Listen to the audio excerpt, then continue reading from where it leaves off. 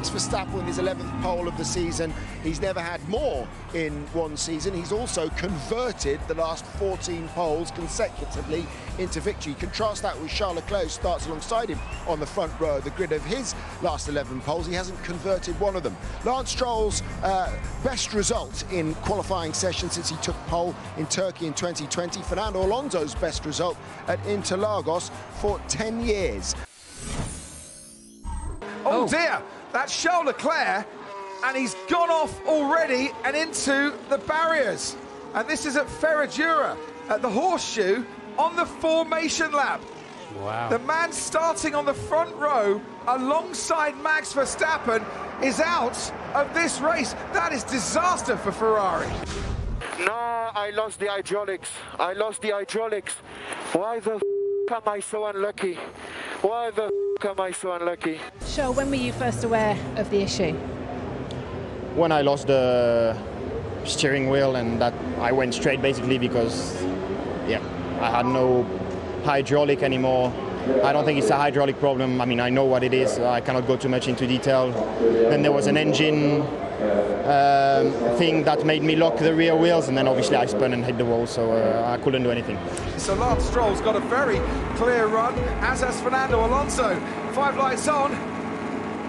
They've been held for a long time. It's lights out, away we go here in São Paulo. Great start from Lando Norris, already alongside Fernando Alonso. Max Verstappen's into the clear, and there's contact, and that looks like Alex Albon. And there's also the Haas of Kevin Magnussen. And there's a tyre that's come off as well, and 2 cars, I think, out at the start there, and Charles Leclerc not even starting, but Max Verstappen leads them down the Retro-Aposto, and following on behind him is Lando Norris in 2nd place. Then comes Lewis Hamilton, and then the Aston Martin of Fernando Alonso, then Lance Stroll. They're all slowing down now for the safety car, which unsurprisingly has been deployed. They've red flagged it because there's a huge amount of debris to clear up.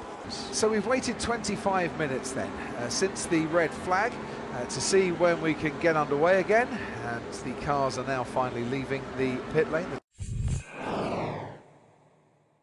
It's lights out and away we go, and they weren't held as long this time. Lando Norris gets away well, but so does Max Verstappen, and so does Lewis Hamilton. Round the outside, a little bit of a look up there from Hamilton as he tries to get past Lando Norris, can't do so. Verstappen leads from Norris, then Hamilton, then comes Fernando Alonso, George Russell, and Sergio Perez as down the Retro-Aposto they go. Alonso's picking up a slipstream behind the Mercedes. He's going to try into this corner on the inside to get past Hamilton, and he does so. It's Verstappen from Norris, Alonso, and then Hamilton. Verstappen today aiming to become the first driver to win 16 Grand Prix in a season. He's won 14 of the last 15 Grand Prix, but let's see the Lando Norris charge behind him. On the main straight we go. 2/10 down, half a second. He's picked up Lando Norris by the time they get towards turn 1. Lando Norris trying to go around the outside, almost alongside Max Verstappen. But now, how can he live behind the Red Bull? How much closer can he be coming out of the curve of the Sol? Now the DRS is open. Here comes Lando Norris. He's going to go wheel to wheel with Verstappen. Verstappen's got the inside line. Ooh, and there goes Sergio Perez on George Russell, who's been trying to mount this attack. Has Sergio Perez for a few laps now, and he's got past Russell, but now Russell can try and get the slipstream and re-overtake and re-pass into turn 4. Descida de Lago, wheel to wheel they go. Russell is ahead. He'll try and slam the door, but Sergio Perez is through in the Red Bull. The Bull has bolted before Russell could close that one off. As Perez gains in the slipstream, getting the toe from Lewis Hamilton.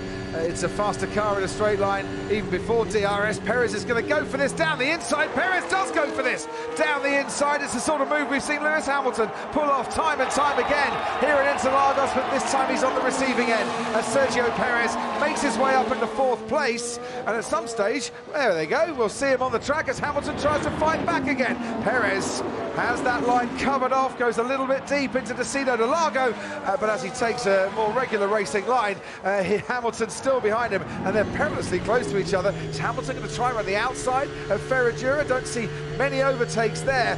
Eventually, Martin, he has to concede the battle.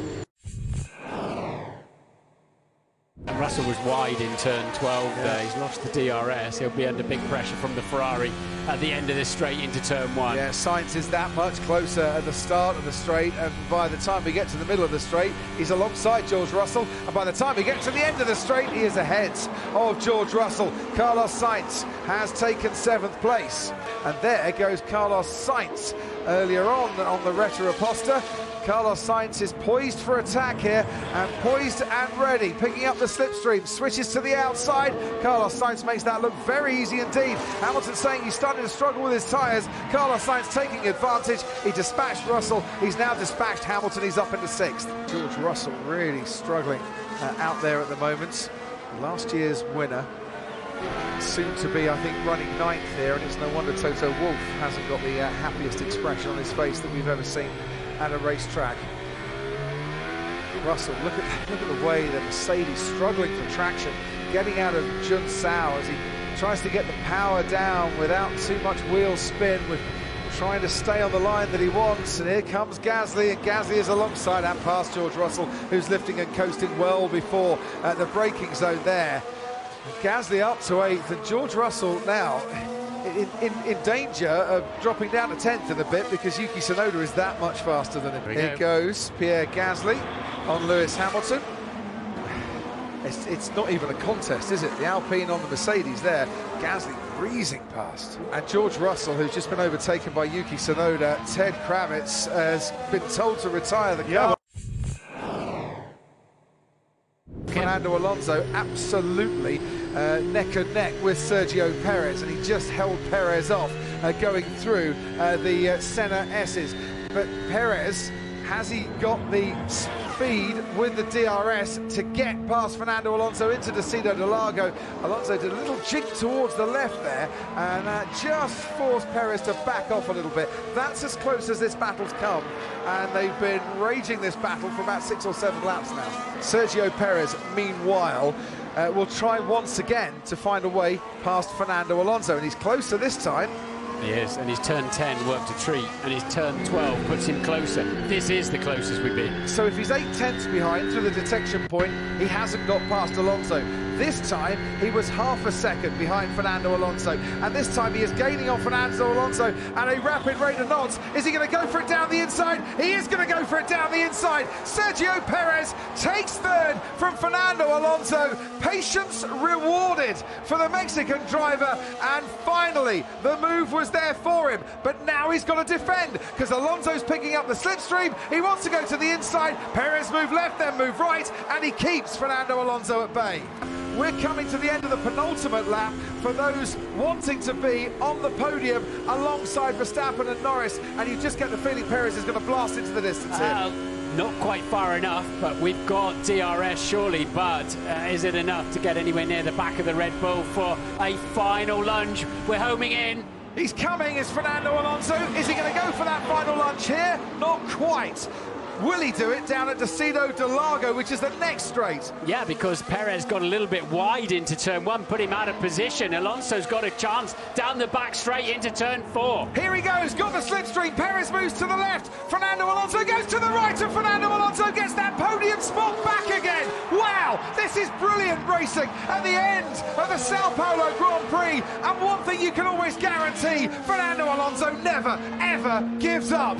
This man never gives up his thoughts, his aspirations and his desires of winning, and it's Max Verstappen for a 17th time this season who wins the São Paulo Grand Prix.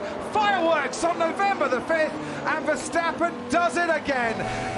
Lando Norris comes home to take 2nd place. It's another runners-up spot. It's another great race from Lando Norris and McLaren, but this isn't over yet. A drag race up the hill we've got now. What can Perez do? Can he get in the slipstream and beat him to the finish line? We've seen this before, Gasly and Hamilton once upon a time in the Interlagos race, but this time it's Alonso ahead of Perez. Perez has got DRS. He's gaining. The checker flag is there, and it's there for Fernando Alonso to take 3rd place ahead of Sergio Perez, and the margin was less than 1/10 of a second.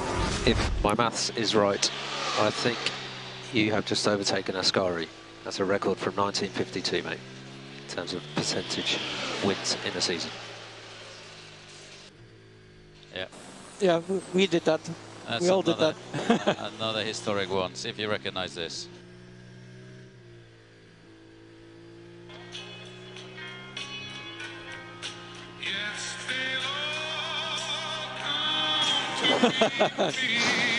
Very nice. I'm not a good singer. I like to listen to it. Oh, let's go. The old house is still standing. The paint is cracked and dry.